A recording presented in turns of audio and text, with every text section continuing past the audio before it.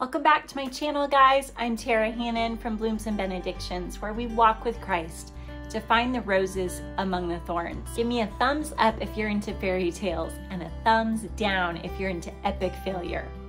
So today you're gonna get a bit of both as I tell you my testimony on my journey to love and the power of your person.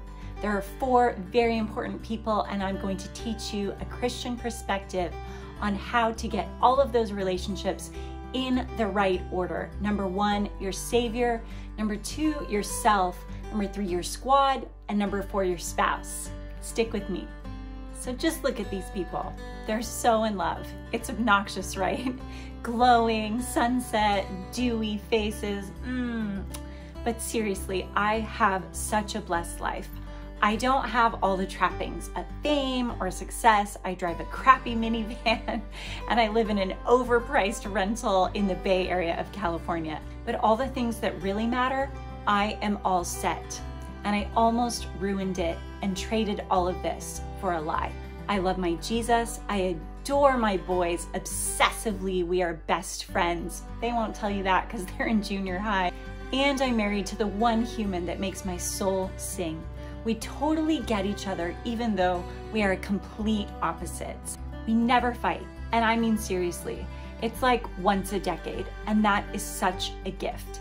I help him in ministry, he helps me with my digital ministry, hashtag Blooms and Benedictions, all of you guys, and we just get to do this robust thing called life together, and it's so fulfilling, and it's so full of the love of Christ. Now, I'm definitely not saying that my life has not been without hardship.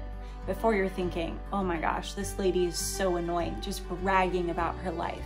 That's not what I'm getting at. I have had plenty of difficult diagnosis. I have suffered through a season of unbelievable grief after the shocking loss of my dad while we were living in his home. I have had friends betray me. I live with a chronic pain condition that I deal with every day of my life. But I still promise you, amidst all of these hard things, you want a life like mine.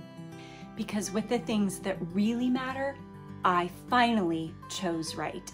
And I want you to as well. So 2 Corinthians 6:14 says, "Do not be yoked together with unbelievers. For what do righteousness and wickedness have in common? Or what fellowship can light have with darkness?" So what's the deal with a yoke? That's kind of like an old-fashioned Bibleese word, right?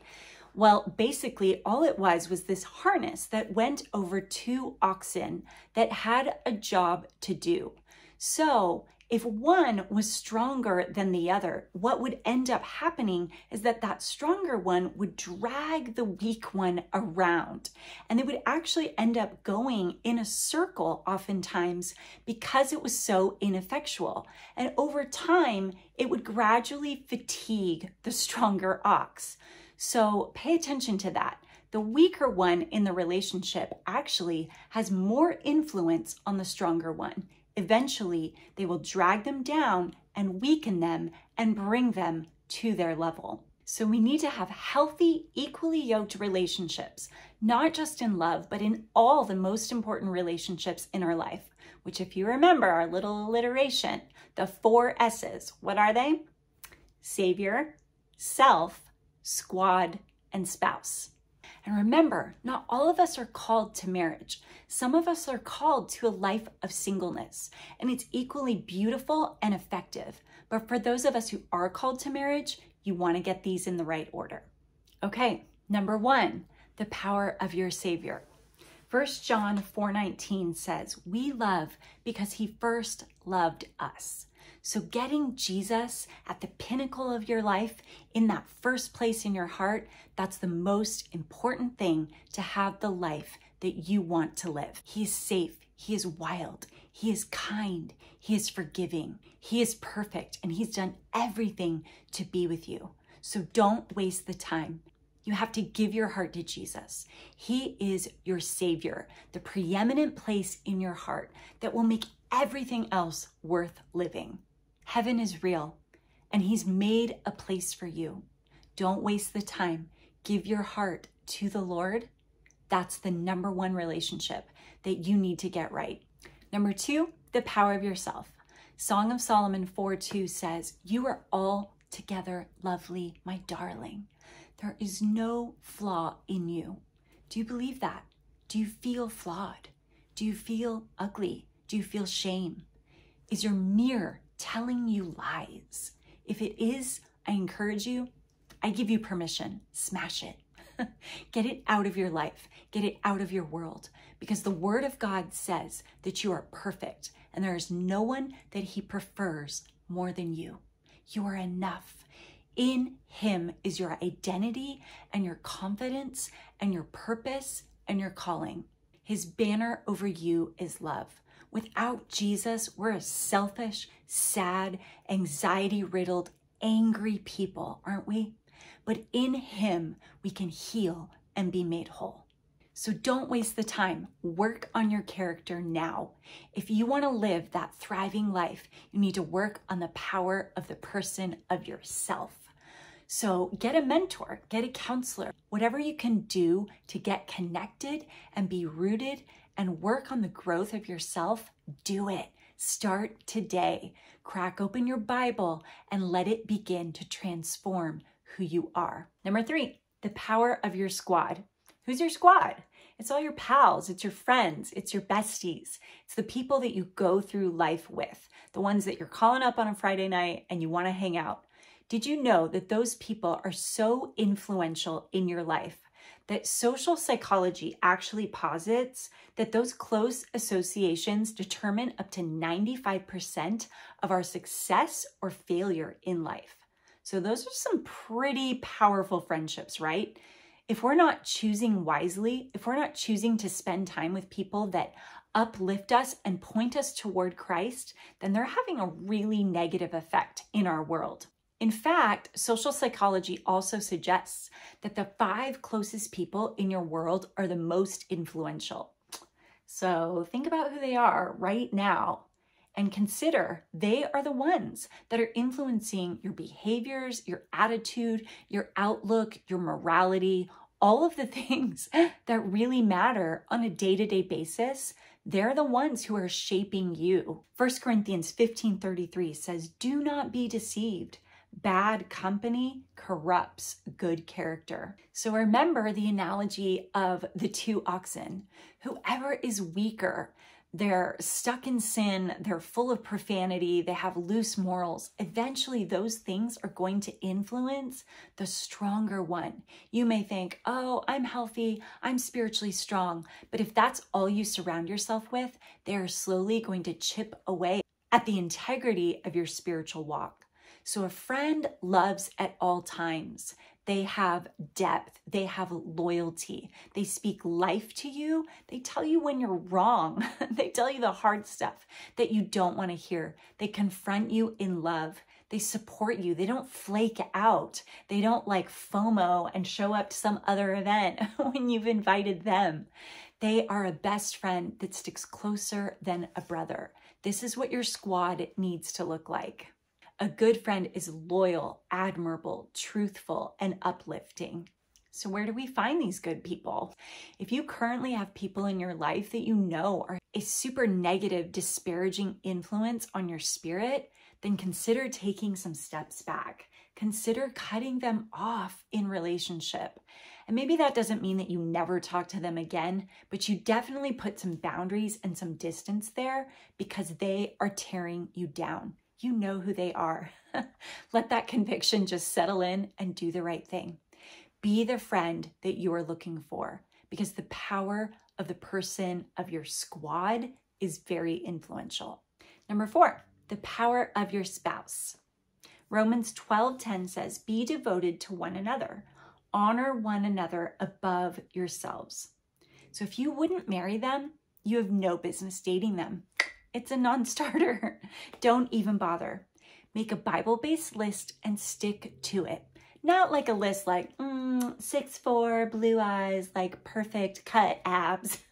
That stuff fades. That stuff doesn't matter. I'm talking like a Bible list, like the integrity of the person, what their calling might be. Things that matter to the Lord need to matter to you. So remember the law of spiritual gravity. they will pull you down. You will not pull them up. Jesus didn't missionary date, and neither should you. It's not biblical. It's not effective to say, I'm going to date this non-believer and bring them into the kingdom of God. You are called to find someone that you are equally yoked with. So no missionary dating. No, no, no, no, no. Don't do it. Okay. The good guys, they're hiding under bowl cuts, and the good girls are peeking out of turtlenecks. What do I mean by that? I mean that the good guys are not obsessed with their appearance. They might even look kind of like shabby or like nerdy. When I first met Buzz, he definitely had like a like just that traditional bowl cut. His bangs were like straight down. I was like, okay. He's wearing knit ties at our college because ties were required. And anyway, I was like, I could work with this. Like, this isn't a deal breaker. There's like some nerdy exterior stuff going on, but the man has a heart of gold, and that's what matters.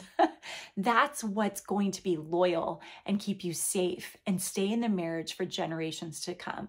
Not the person that's obsessed with their appearance and working out and every hair in perfect place. Not that that stuff is bad, but sometimes it can be a signal that they aren't in the right place. And what I mean about the girls peeking out of their turtlenecks is that they're modest, that they have integrity, and that they're not trying to attract men through lasciviousness that's totally inappropriate. Something that Buzz said to me when he met me, and that he said, I instantly was attracted to how modest you were. So girls, ladies, the men that you are looking for, they are also looking for women of integrity that have modesty and decorum. Marriage is not the answer. It's not the secret to a happy life. But I guarantee you that marriage to someone that you are unequally yoked with is the key to suffering. And I don't want that for you. Okay, before I tell you my testimony, my final tip is don't date dead people. Now, what I mean by that is don't date someone that's spiritually dead. If you are unequally yoked, don't date that person. They are not in the kingdom. They do not have the same standards and values as you. So let me tell you about the one time that I traded all my good Christian values to date a dead guy. So in high school, I was that good Christian girl. I led the Christian club. I prayed around the flagpole. I was always trying to do the right thing. And there was this popular crowd of people that I never really reached out to. And when I got to my junior college, on that campus, one of those guys from that crowd bumped into me. And he was like, Tara Dawson, right? Maiden name. And I was like, yeah, right? Haha. Never thought that we would speak to each other. And he was like, yeah, I used to always see you guys praying around the flagpole. And I always wanted to reach out to you because I knew that you could connect me with God. And I really need to be connected with God. And I was like, what? Mind exploding. This is amazing. This crowd that I was too intimidated to ever really evangelize to is reaching out to me. Well, long story short, we totally fall into this missionary dating manipulative relationship where he was getting really confused on what he was actually after. I was trying to show him to the Father, but he was just trying to date me. And because I wasn't setting good boundaries, I wasn't passing him off to someone else, to a guy perhaps, a man who could have stepped in and been that right relationship and that mentor for him, we just stayed in this very unhealthy, very manipulative relationship. And I had so much guilt and so much shame and so much regret and sorrow because I'd always been that girl who never dated anyone because I had my list and I had my standards and he knew exactly who I was looking for. And suddenly I was in this relationship that was nothing that I had ever wanted.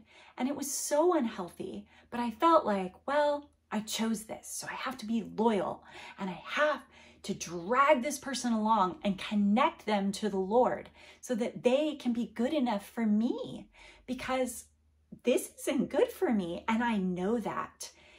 And so long story short, I'm at college and I call him back, as you do when you're dating.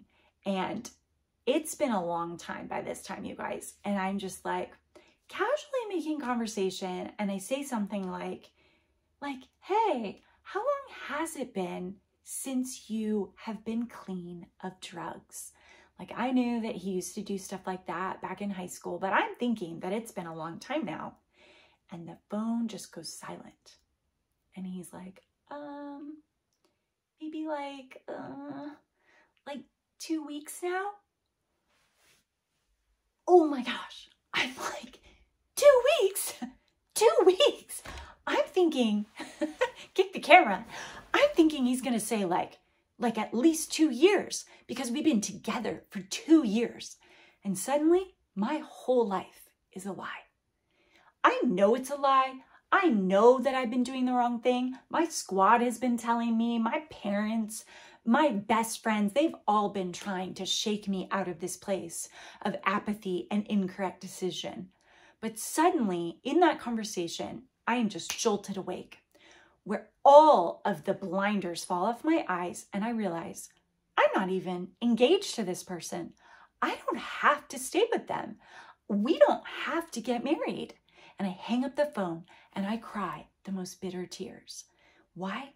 Because I wasted 2 years of my life and integrity to be with this person that I was unequally yoked with and should never have been with. And I called him back and I said, I feel like I have been dragging a dead corpse through the desert for 2 years, trying to get you to live the life that I need you to live for the Lord. And now I'm free. I don't ever have to do that again. You have set me free with your admission. And I released him. I was like, I don't have to be with you. I don't have to date you. I am free. And you guys, I felt like I made this commitment to the Lord that I will be single forever before I ever date someone that is not from God, that is not walking with the Lord and giving their heart to Jesus. And I really truly thought that I would be single forever and ever. And crazy thing, but I met Buzz 2 months later, and I did not feel worthy. I did not feel clean enough. I did not feel like my life was shiny and like washed up enough to be with this holy, honorable man of God. But you guys, that's the grace. That's the grace of Jesus. He gives us things that we do not deserve. And he said, here is your person. Here is the gift that I have for you. You guys are equally yoked. You will walk in alignment all the days of your lives, and you will have the best life because you will know me, you will serve me, and you will do ministry for me in love and in tandem with each other. And after one conversation with Buzz, I knew this is the man for me. I know that's not everybody's story, but it was surreal. I was like, you're who I've been looking for my whole life. You say ridiculous things like, moreover, in casual conversation. And I'm like, who says that? Nobody says that.